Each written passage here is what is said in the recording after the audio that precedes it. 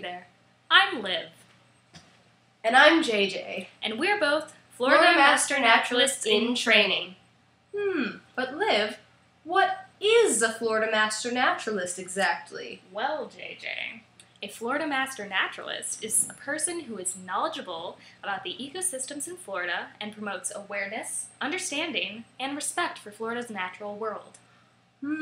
So that must mean that in this video we'll be exploring a variety of coastal habitats, such as mangroves, coral reefs, and seagrasses. That's right, JJ. So sit back, Relax, and enjoy the ride. Here we are at Ann Kolb Nature Center, which exhibits 1,500 acres of mangrove wetlands. Very few areas such as this one exist because they are under threat from the most successful predator on the planet, humans.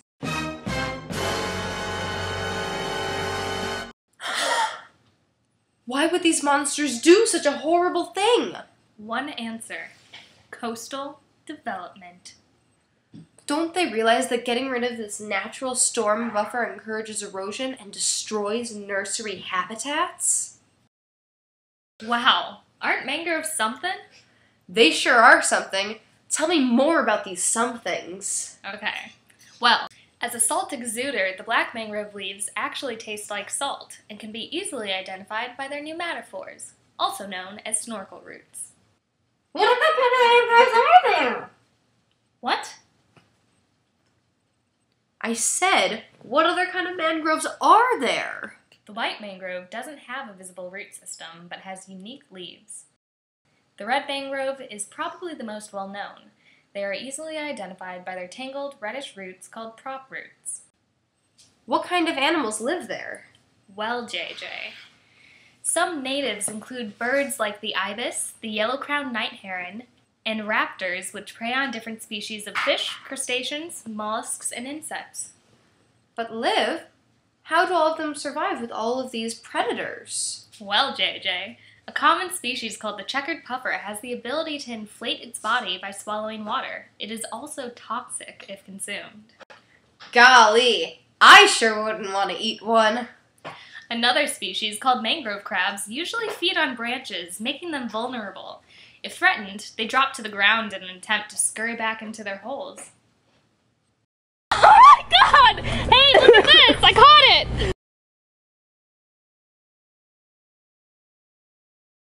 Good job, Olivia! Do you want me to grab it or do you want to grab it? Ah, that feels weird. Okay. I'm a scientist. Well, I think I've had quite enough of mangroves. Or at least the crabs. Yeah. So maybe it's a good time to transition into another portion of this video. You know, it was pretty sweaty work being outside in the mangroves. You thinking what I'm thinking? Oh, yeah. Ice Coral cream! reefs. I mean, yeah, coral reefs. Anyway, coral reefs are believed to have the highest biodiversity of any habitat on the planet. Although there are many more, some organisms include different species of fish, sharks, stingrays, worms, jellyfish, sea urchins, sea cucumbers, and corals. Holy macaroni! That sure is a lot of animals! It sure is. Coral reefs are home to about 25% of marine life. However, coral reefs only inhabit 0.2% of the ocean. Where are all the corals going? Disney World! Really? No, they're all dead. Who killed them all? Ultimately, humans.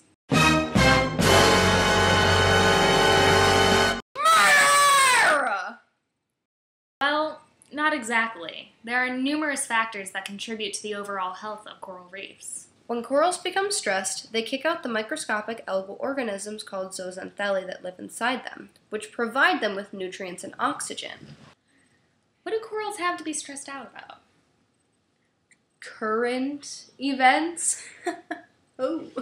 You sit over there. Get Okay. Go on. Okay. The removal of these organisms results in coral bleaching and the eventual death of the corals. I'm ready to come back now. Just hold on. I won't tell any more jokes. Do you promise? Uh-huh. Okay, fine. You can talk about seagrasses when I'm done. Okay. The corals are actually put under stress due to human actions such as atmospheric, land, and water pollution, contributing to increased water temperature, which stresses out the coral. Are you done? Not yet. Oh, come on. Fine, go ahead. All right. Coral reef habitats are dependent on the health and presence of seagrass beds. This is because they are important nursery habitats for coral reef species. They also cycle nutrients and stabilize sediments by having their root systems hold sand in place. The environment provides shelter and food for different organisms that live and feed there, such as fish, crustaceans, shellfish, turtles, manatees, and some seabirds. Aren't manatees endangered? They sure are. All 5 species of sea turtles found in Florida are also endangered. What's happening to all of their populations? You see, manatees on average are hit by 15 boats in their lifetime. Turtles are also commonly hit by boats. Yeesh. Wait, aren't turtles vertebrae connected to their shells? They are indeed. The boats can cause severe damage to their spines. Bubbles may also form in their shells after being hit, preventing them from diving to feed or escaping predators. This phenomenon is generally referred to as bubble butt syndrome. The boats also harm seagrass beds by tearing up their roots. This can destroy entire habitats. You know what else harms these habitats? Humans! Well, not entirely. There are many anthropogenic effects, including floating pollution, which decreases sunlight penetration, and runoff from urban and agricultural areas, which bring pesticides, herbicides, household chemicals, oils, automotive chemicals, animal waste, and other debris. But natural storms may break or uproot seagrasses. You know, there sure are a lot of anthropogenic factors disturbing coastal environments. Maybe we should do something to help. But what? Well, JJ, not only can we use this video to inspire our viewers, but we can also follow these simple tips. So, first of all, don't litter.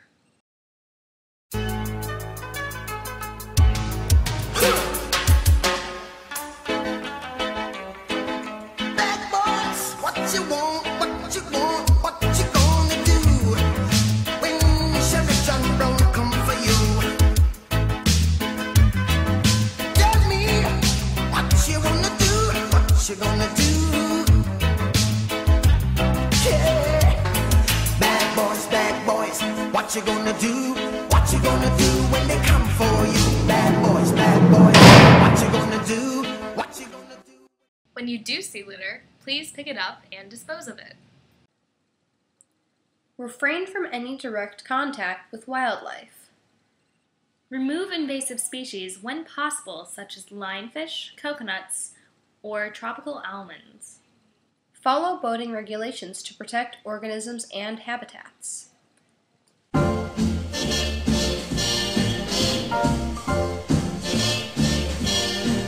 Somewhere beyond the sea, somewhere waiting for me, my lover stands on golden sand and watches the ships that go sailing.